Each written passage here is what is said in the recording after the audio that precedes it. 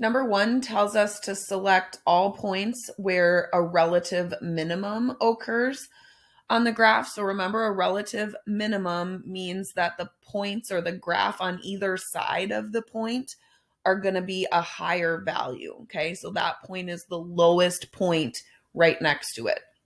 So for A is not a relative minimum because we have graph below it on this right-hand side. So that wouldn't be a minimum. B is a minimum because on either side, the graph is above that point. So this is a minimum. C would not be a minimum. D would not be a minimum. E is a minimum on either side. The graph is a little bit higher than it. So that one's good. F is not a minimum. G is not a minimum because there's points below it here. H is not a minimum because there's points below it here. Number 2, add one term to the polynomial expression, to this polynomial expression, to make it a 22nd degree polynomial. So you just need to add a term that has an exponent of 22. So any x to the 22nd polynomial you want, okay? So if you want it to just be x to the 22nd, you could put 1/2 x to the 22nd. You could put -4 x to the 22nd. Okay, just add in an x to the 22nd polynomial and then, monomial, and then add the rest of these in.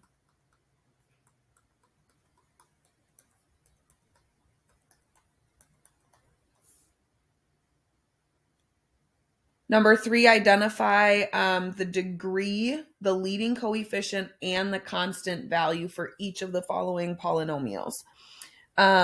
So the degree is going to be the highest value of the exponent that you see. Okay, so let's go ahead and identify the degree in each of these.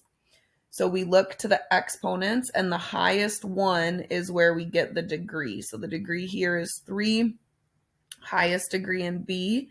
Okay, so highest exponent is 4, and then the highest exponent in C is also 4. Okay, it doesn't have to be written in standard form. So even if that term comes somewhere in the middle of the polynomial, that highest degree or that highest exponent is the degree. So then when we do the leading coefficient is the number in front of that highest degree term. So this one is just 1x cubed. So the leading coefficient is 1. This one is 2x to the 4th. So the lead coefficient is 2. This one is positive 3x to the 4th.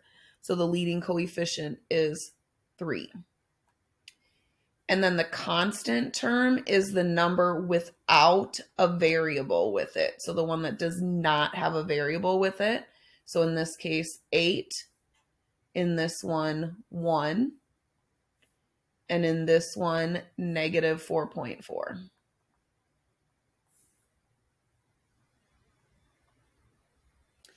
Number 4, we want to make an open top box by cutting out the corners of a square piece of cardboard and folding up the sides. The cardboard starts as a 9x9 square. The volume in cubic inches of the open box is a function of the side length x from the square cutouts. Okay, so let's just draw a little diagram of this. So we're starting with this square. So each side is 9 inches on this square.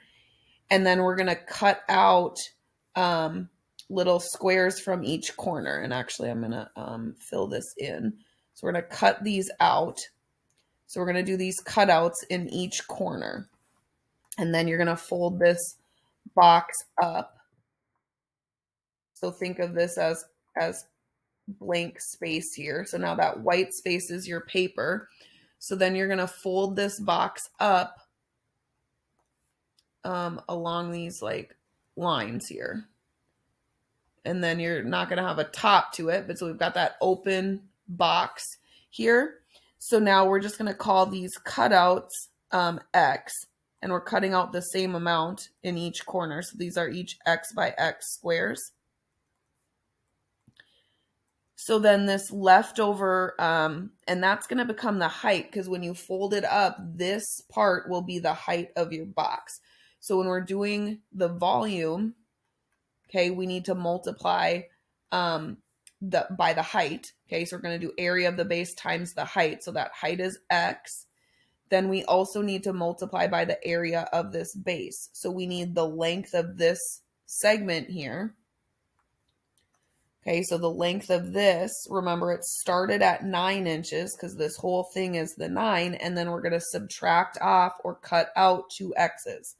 So this is going to be 9 minus 2x, whatever the x's are. So then to find the area, and that's going to be both of these sides since it's a square. So this is also 9 minus 2x.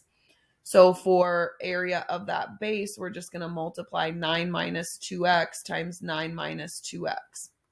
Okay, because we would do base times height here for the area of that. So we're going to do 9 minus 2x times 9 minus 2x and then times x for the height. So there's our volume equation. So what would the volume be if x was 1? So now we're just going to plug in 1 everywhere we see x. So we would type in, or we'd plug in 1 for that. We'd do 9 minus 2 times 1, and then 9 minus 2 times 1. Oops. So this is going to be 1 times 9 minus 2 is 7. 9 minus 2 is 7. So then multiply those together. So the volume if x was 1 would be 49 inches cubed. Then what is a reasonable domain for the volume in this case? So we wouldn't want our cutout to go more than, it couldn't go more than halfway. You can't cut out more than half of this 9. So if we do 9 divided by 2, that gives us how far we're allowed to cut. And so anywhere between 0 and 4.5.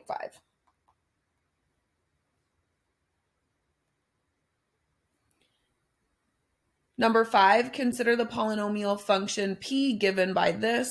Evaluate it for x equals -3. So I'm just going to take this polynomial function, okay, and everywhere I see an x, I'm just going to put a parenthesis. So 7 times something cubed minus 2 times something squared plus 3 times something plus 10. And now the something that they want us to plug in this time is -3. So then we'll do -3 cubed here, -3 squared, -3. And then we'll evaluate. So this is going to be 7 times a -3 cubed. So -3 times -3 is +9. +9 times -3 is -27. Okay, then we have -2 times -3 squared is +9. And then we can multiply 3 and -3 together is -9, and we still have that +10.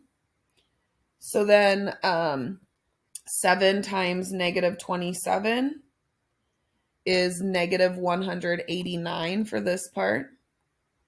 And then -2 times 9 is -18. You've got -9 and +10 here. So then just do -189 minus 18 minus 9 plus 10, and you get that p of -3 equals -206. All right, then last one is talking about an open top box. Again, starts with an 11 by 17 inch piece of paper. In this case, they're giving us the equation down here at the bottom, so we don't have to come up with it ourselves. And then all they want us to do is rewrite the equation by expanding the polynomial. So this means we're going to multiply out this polynomial. So you could multiply a couple different ways. So you might multiply, and I'm going to do both ways, so feel free to listen to whichever one you like better. So one way is to make a 2 by 2 box. So we're going to start by multiplying these two. Well, I'm going to start by multiplying these two polynomials together. So I'm going to multiply 17x minus 2x times 11 minus 2x. So I'm going to make a 2 by 2 box and put my binomial, okay, the first binomial on this side and the second binomial on this side. Okay, so I'm multiplying these two together first. So then we'll multiply to get what multiplies into each box. So 11 times 17 will be our first box of 187. 17 times negative 2x is negative 34x. 11 times negative 2x is negative 22x. And then negative 2x times negative 2x is positive 4x squared. Then we see that these are like terms. So when we go ahead and take this out, we're going to have 187. Add these together. So negative 22 plus negative 34 is negative 56x. And then we have the 4x squared. So that's what we get when we multiply those two polynomials together. Then we still have this x to multiply in. So then I'll just distribute this x into each of these three terms and get the expanded version. So v of x equals 187x minus 56x squared plus 4x cubed. So that's one way if you like to multiply with the box. If you like to multiply by just distributing or doing what some people call the FOIL method, you can do that as well. So I'm just going to write out this polynomial again. So first, I'm just going to multiply these binomials together, and we do that by distributing the 17 to both terms. So we're going to multiply it times 11, which is 187, and then we're going to do 17 times negative 2x, which is negative 34x. This is what we did right here. Then we're going to distribute in the negative 2x to both terms. So we're going to do negative 2x times 11 is negative 22x. And then negative 2x times negative 2x is positive 4x squared. So then that's going to be those binomials times each other. And then don't forget you still have this x.